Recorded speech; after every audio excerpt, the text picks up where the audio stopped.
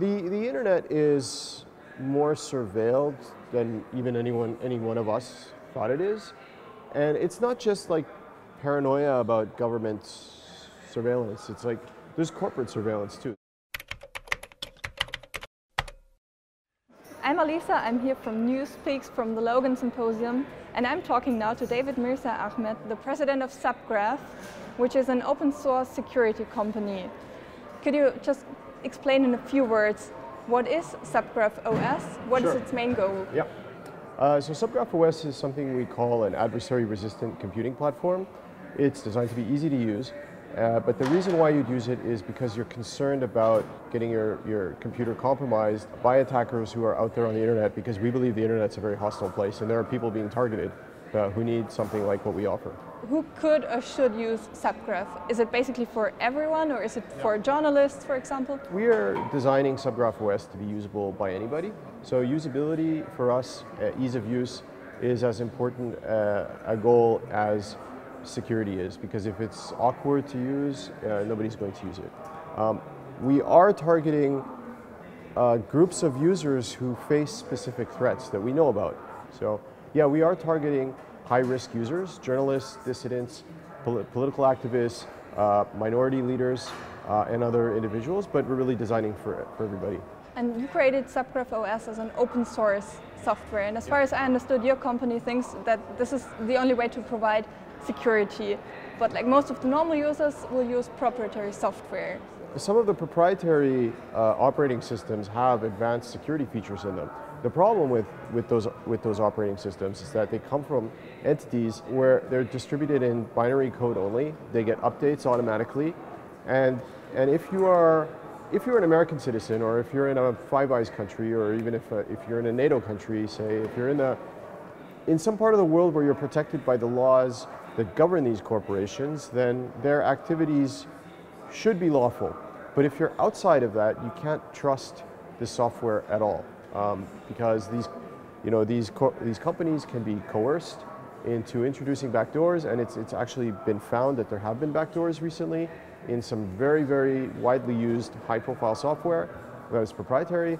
And we think that not only being open source is important, so the community can look at the source code to find vulnerabilities and backdoors, but that a process exists that we call reproducible builds to ensure that the source code matches the programs that you have, the binary code that you have, that you actually install on your computer, because most of the time you don't install source code, you install source code that gets turned into a program through a process called compiling.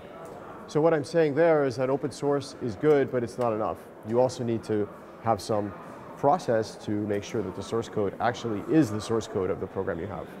In your talk, well, Jacob Appelbaum was saying that software is a beginning, but it's like worth nothing without the hardware. Could you explain this to us, what he meant by this? Yeah, so even if you have open hardware, which I think I agree we need, you still have the problems of software vulnerabilities, and these are what's being exploited. So when I gave my presentation yesterday, I mentioned those news articles.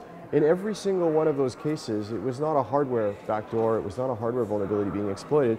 These are classic software security vulnerabilities. That's the real threat. That's, if there is a sophisticated hardware attack related to, say, some hypothetical backdoor capability in an Intel processor, the people who can use that are small relative to all of the bad guys, all of the adversaries out there who can exploit the classic software vulnerabilities. So we need to deal with both problems, but the software threat is, in my opinion, the more realistic threat for the journalist in the field, or for the investigative reporter, or for the dissident. The attacks today look like, I open my computer, I get an email, it says that it's a document I need to read, I open it, and suddenly my computer's compromised. That's how it happens, like almost 100% of the time. That's what we're addressing with Subgraph. When it comes like from the journalists, from the targets to normal users, do you think that everyone should surf the internet anonymously?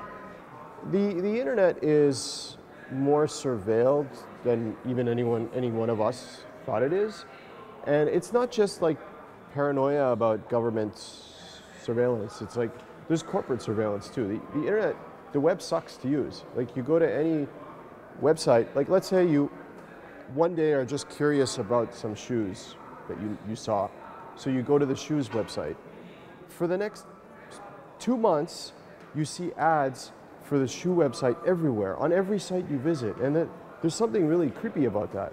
So this has nothing to do with government surveillance. This has to do with the internet not being a decentralized web of independent autonomous users. So every little thing that you do gets stored and saved somewhere. We have to assume forever.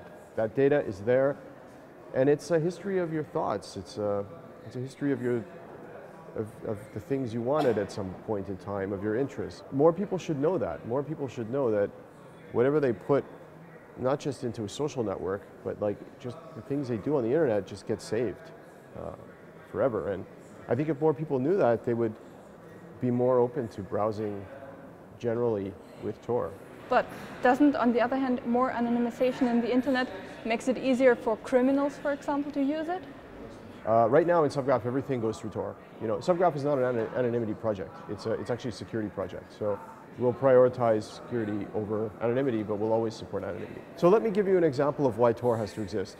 Subgraph wrote something called Orchid, which is the only other Tor client other than the main one. And the reason why we wrote it is because there's an application called Martis, which is a human rights data gathering tool. So it's used by people working in like the field in different countries, crisis areas, politically tense areas, conflict areas, and they need a way to collect all their data, and then they're working in extremely hostile networks where those governments are trying to find.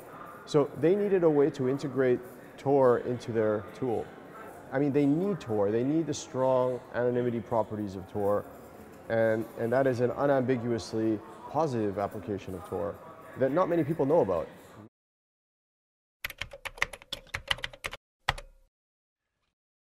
We're not just talking about surveillance programs, we're talking about being involved in deciding who to kill and in killing people and in torturing people, and that people are actually openly and publicly talking about this in ways that are actually not that difficult to detect.